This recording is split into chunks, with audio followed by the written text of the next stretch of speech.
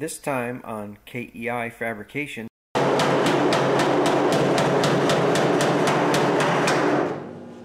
actually working.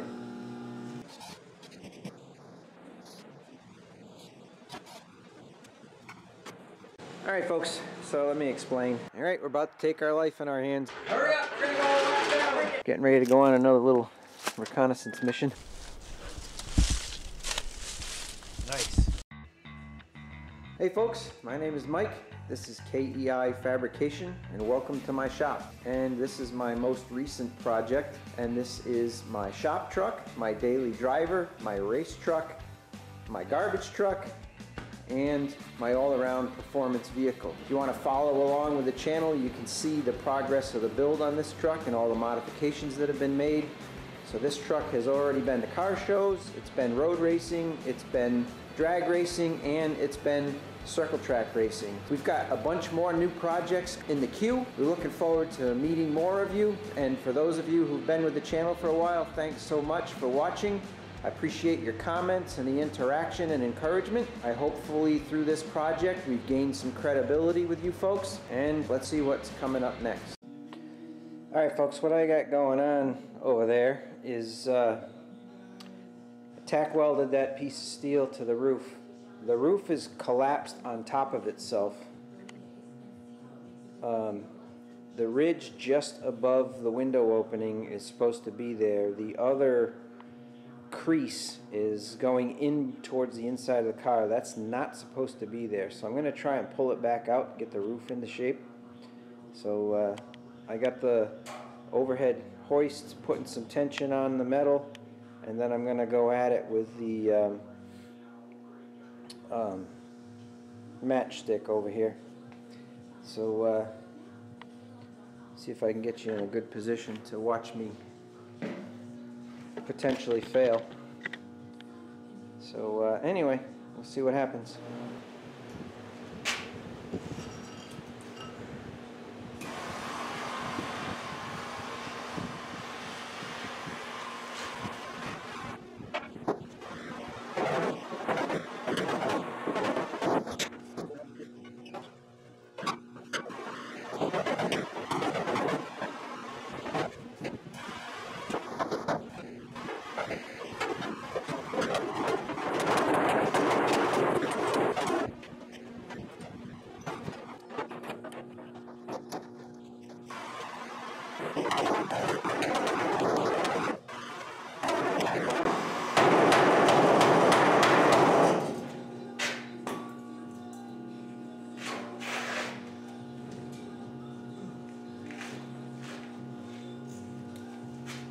See my dolly?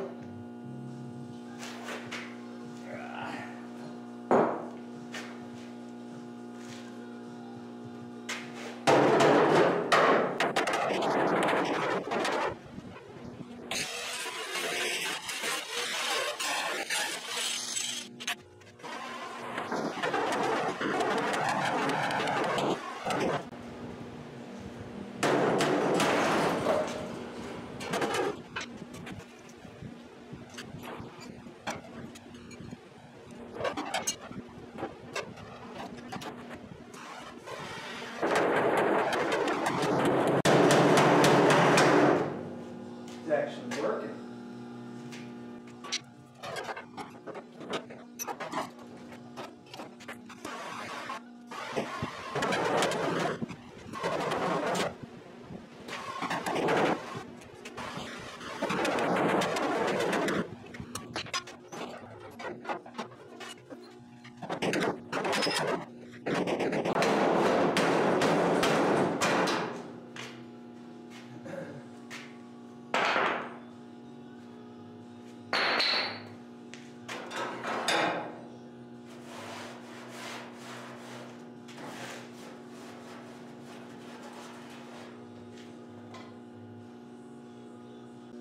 Alright, so most of that crease came out. This is the factory edge right here, this sharp edge here. And I'll show you what that's supposed to look like. So this roof is actually supposed to roll out, and this is supposed to protrude out past the body.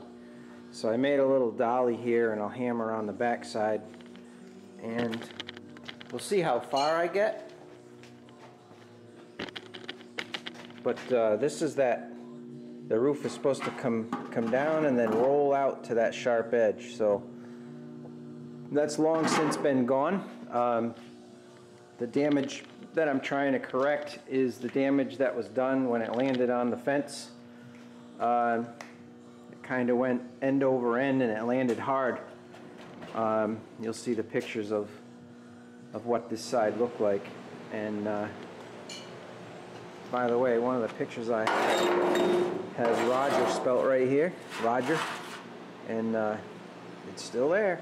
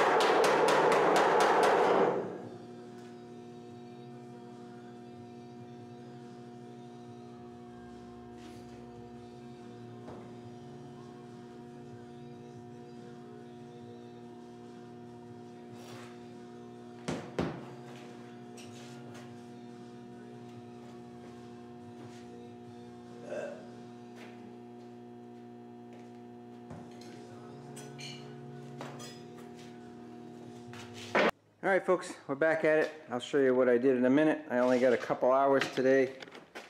I came up to the shop and turned the heat on a couple hours ago because we have this going on. And we got about 4 inches so far, and the weatherman is predicting 6 to 16. So it's anybody's guess. So let me show you what I've accomplished. Yesterday, late in the day, I did a little work without the camera on, and some of it was because I ran into a struggle. So what I did is I added a 1 inch, well, it's not exactly 1 inch, it's more like 3/4 of an inch.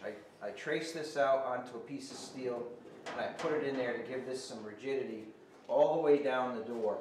So this side is in the shape that it needs to be, and this curvature is back where it should be. The trouble I'm having is this piece of 1/2-inch square stock is kind of the reference line for that 37 Chevy double bead that goes from the cowl to the rear quarter. I've got a jack under it trying to favor it, so what's happening is this has got a curve to it. So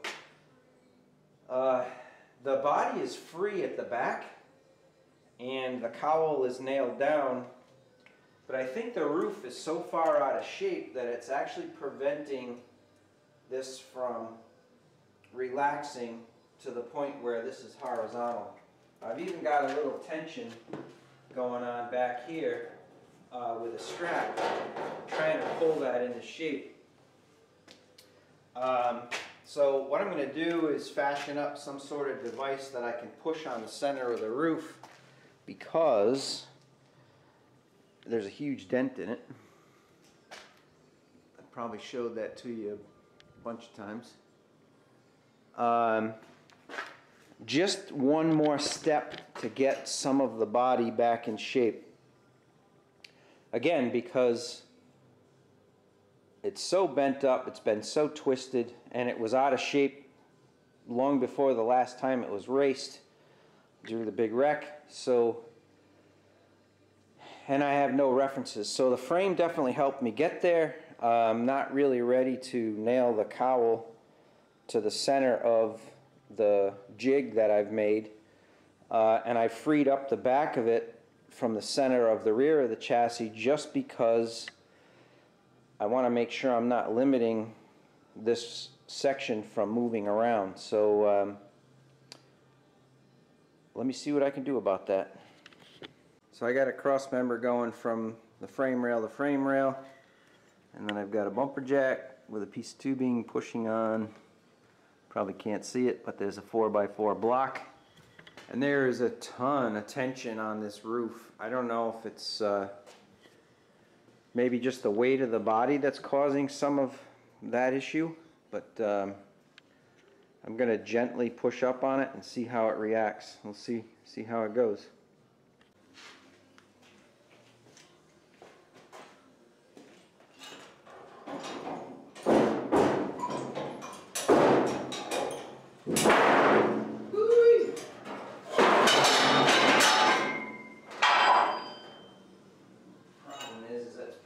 Spring right back. It's got a small dent here and a small dent back here. We'll try pushing on that as well.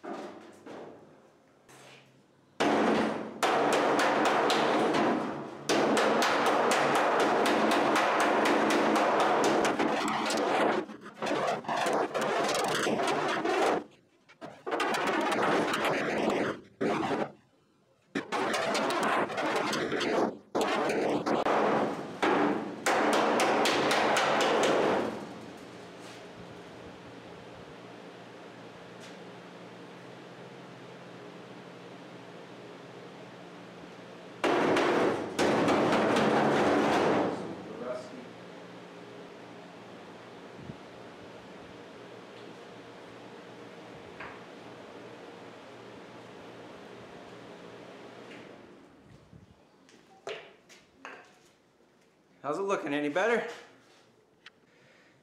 so from the trim line down, the body is better.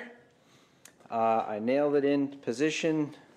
I've got a bracket inside the frame attaching it here, and just to try to stabilize more locations, I've got a stinger going from the top of the frame to the bottom of that rear cowl. Same thing with this side, those are exactly the same length. I've got it clamped in the center line, so that's looking good. And I started pushing the cowl out. I'm going to get back far enough so you can see it.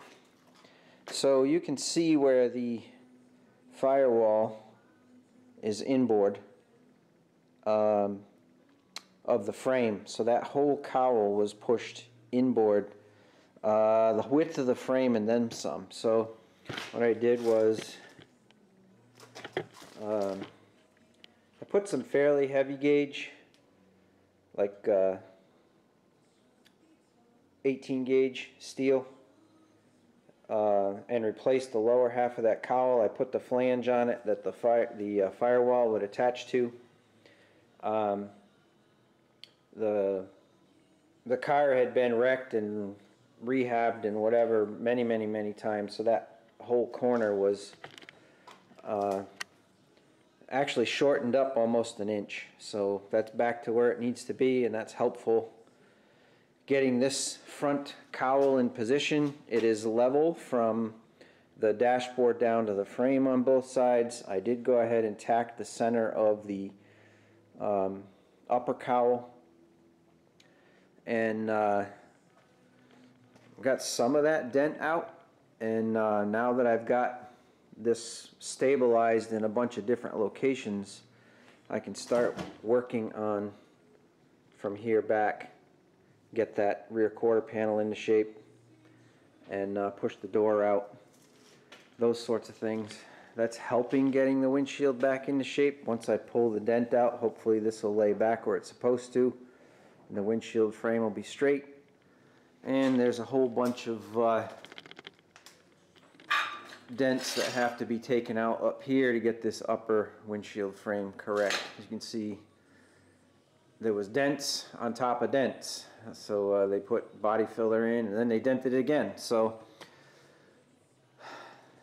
the curvature of this roof looks realistic from where the rain gutter used to be up to the center of the roof.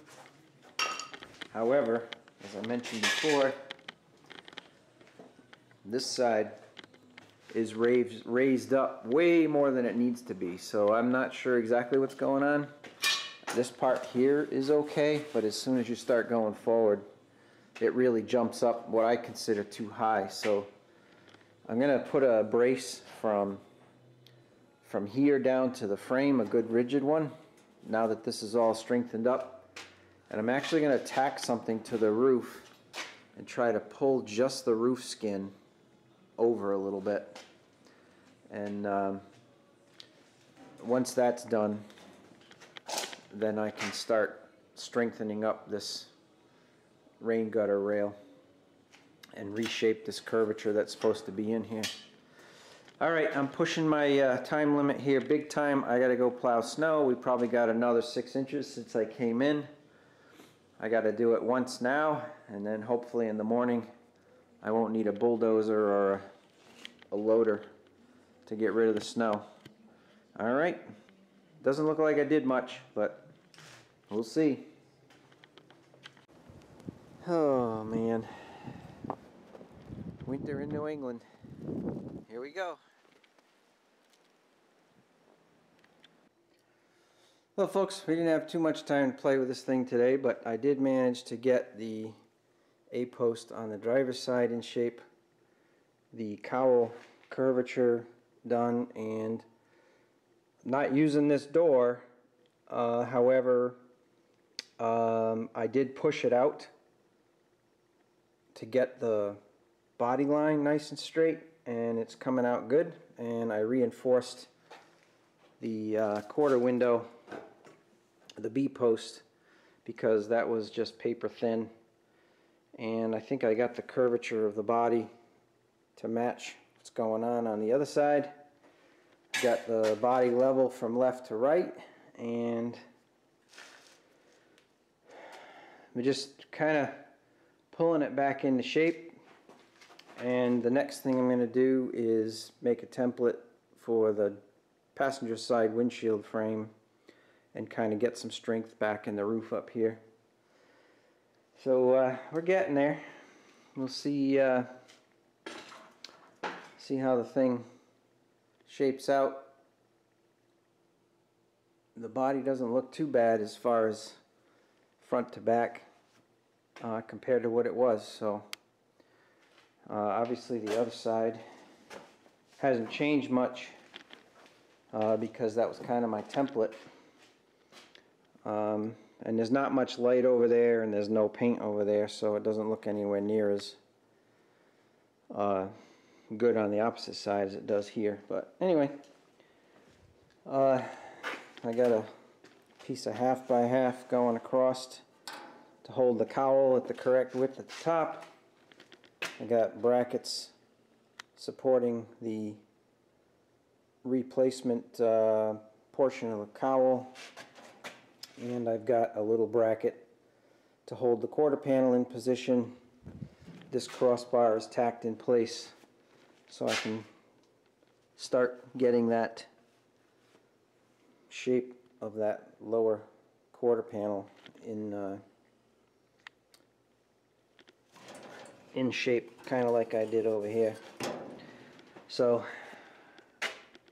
I have to make a template of the curvature here and cut out a piece of flat stock that has the right shape to it, tack it along where the original door frame used to connect, and that'll be my foundation to put something on there, another strip of metal to replace that door skin. Alright, we got 6 inches of snow outside. I gotta go start plowing. The neighbors are calling saying, "Where are you?" So alright, I gotta leave this thing. As much as I have fun working on it, I gotta go do some other things. Okay, so the curvature of the body here is where it was, as near as I can tell from the photographs that I have. So I used it as a template, and I did some cardboard aided design. I made a template and I traced it out on a piece of flat stock, and I made these pieces that are going to replace the flange that the door was originally welded to. And the ones that are in here right now are temporary, and I'm going to cut those away now that I know that the body is where it belongs. But these will replace the flange that originally was here, that the door channel was on. So I did that side already, and it's all tacked in place, so that curvature is good. And I matched it up to the driver's side, matched the driver's side one up to the passenger side, so I can cut away the temporary supports that I made here and replace it with this. So the driver's side looks a lot better. It's got some structural integrity now, and it's got a place for me to build off of to attach the door. And my plan is again to replace this sheet metal from this trim line down. Funny thing is all of this stuff along the door bottoms, I have some of the old photographs and I look at it with a magnifying glass, and this was rusty when they made a race car out of it. So it's just kind of cool that you know, when this car was made, they were doing everything they needed to make this thing a race car, and they went to the junkyard and found a body, and and went racing. So the driver's side is looking much better now. The bottom of the door is left loose because the welds broke 30-40 years ago, and it's just kind of flopping in the breeze. I did kind of beat it around. I don't know if you can see this or not, but there's some wrinkles in the sheet metal just underneath the old number 7. I'll try to find the photograph that I have, and those dimples in the sheet metal and the tears are actually in the photograph, and it's identifiable because they run right at the base of the painted number 7. So I'll throw that photograph up and show it to you.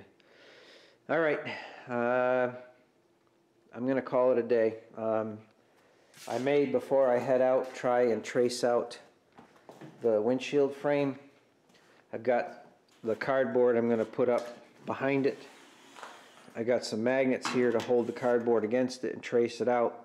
And the purpose is to, if you use computer-aided design, AutoCAD, SolidWorks, Inventor, whatever, you do the mirror command, and you mirror it about the center line of the windshield frame. So that's the plan, and hopefully I can use the base of this as a reference, and then the unknown portion is what I need to replace up top.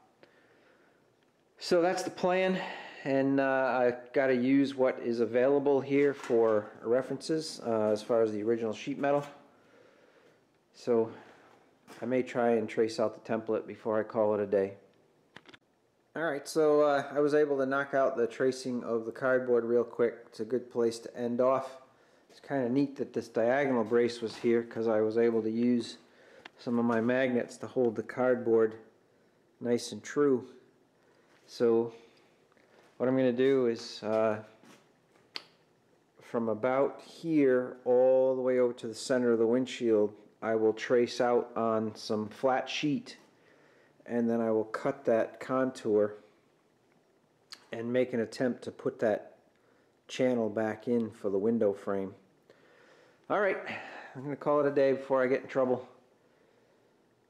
See you again next time.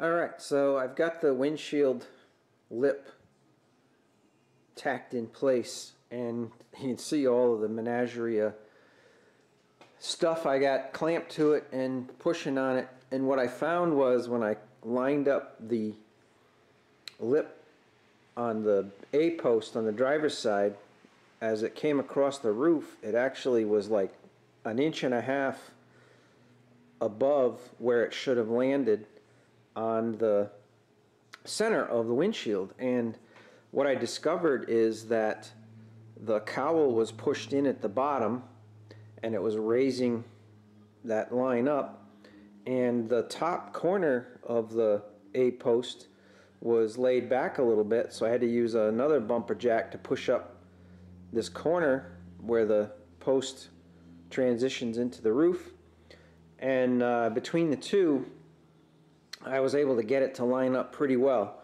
So I've gone in and I've tacked the roof line along the whatever metal is left in the roof itself, and I'm going to go in and grind it down and kind of dress it up just a tiny bit. I've literally have to go in and build that radius along that transition from my new piece to the existing roof. I've got to build it with weld and actually create that fillet, if you will, because there's just no metal left in the roof. So I'm kind of playing foundry with my MIG welder, and but the roof has really started to come into shape. That whole dented section that was all the way across the top of the windshield has really started to come back into place, and the left and right side of the A posts are matching very, very well. And if you stand off to the side and you line it up, the angle towards the back is good. And when I initially put my new piece in, I used my homemade angle finders here to check the angle of the passenger side versus the driver's side, and that's how I found out that it was a good 1/4 inch out. So this was something that worried me big time, and I think I'm really getting the cowl and that roof line back to where it needs to be, and it's got some structural integrity now, and now that that's done, I can move on to other things. So I'm gonna take all of my tools off of the windshield area and get in there with a hard wheel and grind down the welds that I've put in there, and then I'll go in and I'll stitch in between the parts that are already done and try and make a lady out of that without having to use, you know, when the time comes, there's going to be a lot of body filler in this thing. So a lot of the cracks along the roof from the vibration of you know, those cracks have been in this thing for probably 50 years, even while it was racing, and those cracks starting to propagate out of all of the disconnected metal, and I've got those stitched back up, and so that whole front edge of the top edge of the windshield is nowhere near as flimsy as it was just a little while ago. So I'm happy about it. Made me a little nervous at first, especially when I saw the misalignment, but we chased it around a little bit, and I think we've got it in a good position. Alright, I guess I'm gonna have to call that a success. With that front lip all strengthened up, I was able to get the curvature of the roof back in place, and if you look along the roof line here, you can see the windshield channel is actually pretty nice. It's fairly accurate. The curvature of the roof is back where it belongs. I welded up all of these cracks that were propagating up into the roof. Obviously this car had problems with rust 50 years ago. They skim coated this with body filler, and there's all kinds of holes drilled in there where they used the dent puller to pull it out the best they could. So that's real thin and Swiss cheesy. I'm not sure what I'm going to do about fixing that. I'm really, really happy with the way that this whole corner came out, and I like the roof line at the A post relative to the B post is almost identical from front to back.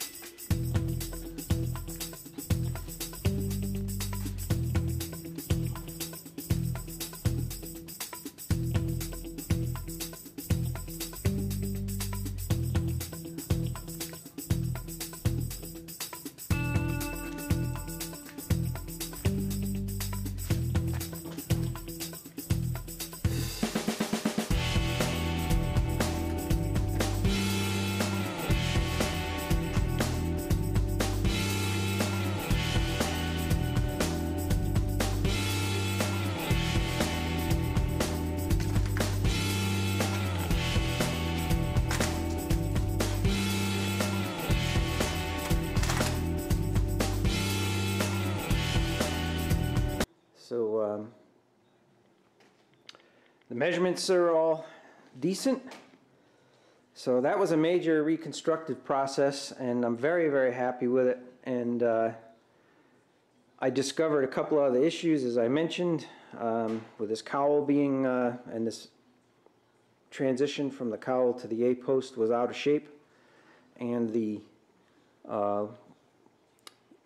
A posts were laid back at a different angle. So that's resolved, and little by little we're getting it a little more like a 37 Chevy is supposed to look. So again, it's only a stock car body. I understand it doesn't have to be perfect, But when it's all said and done, I'd like it to look reasonably good. Again, just to honor the folks that built this car originally. Next time on KEI Fabrication. So just out of curiosity, I wanted to put the front end in this thing.